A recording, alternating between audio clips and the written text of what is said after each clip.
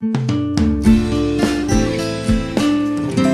everyone, it's Kim here, and today I'm going to show you how to create a planetary return. This is going to be really handy if you don't have Matrix software or SolarFire software or some of the other top brands that can do it with just a couple clicks. Still, you're not limited. Let's do a Mars return, for example. I have a chart right here, and we can see right away that Mars is at 1 degree Virgo 59. That's not enough information. We're going to need that right down to the second. So I'm going to scroll down and find the exact degrees. We've got 1 degree Virgo 59.3. That's the figure we're going to use. The next thing we're going to do is go to the online ephemeris. This is my favorite one. We're going to type in Mars. I know already that Mars is going to be in Virgo about mid-September, so I'm just going to go 15 September 2015 and get ephemeris. As I scroll down, I can see Mars goes into Virgo on the 25th. So what I'm going to do here is I'm going to type in the 25th, and instead of days, I'm going to make it hours.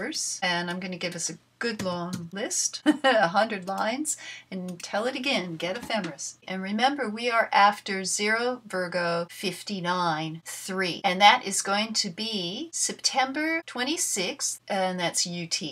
Next, I'm going to go to astro.com, and from here I can click on My Astro, and I'm going to create new astro data. This is going to be like creating a birth chart. I'm going to call this Mars Return. We're going to make it male, and I'm going to start it out on the 27th of September because I know that was universal time, and I'm just going to do it for midday to get a look at where we're at. We make that USA, and I can scroll down to that chart, and the first thing I'm going to do is just take a look in extended chart selection because that's very easy to edit from. And I'm just going to click here to show the chart. I'm not going to add anything fancy to it yet. I just want to see where that Mars is.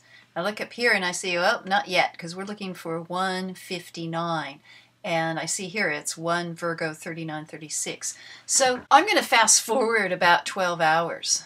And I do that by going to Edit Data for Mars Return. And here, I'm just going to make this midnight on the 28th because Mars is moving pretty slowly at that time. So let's see where we're at. You have to just have a play with this for a bit to see how close you can get. Okay, so Mars is 1 Virgo 58.21. We're getting close. We've got to have it forward a bit more, not much. So I'm going to inch this forward 30 minutes, see where we're at. And it's looking pretty close, 159, but we got to check those seconds. Oops, 159.8. So we overshot the mark by a tiny bit. Let's go back and let's just try 27. Remember, we're shooting for 159.3 and it's 159. What's the exact? 159.3.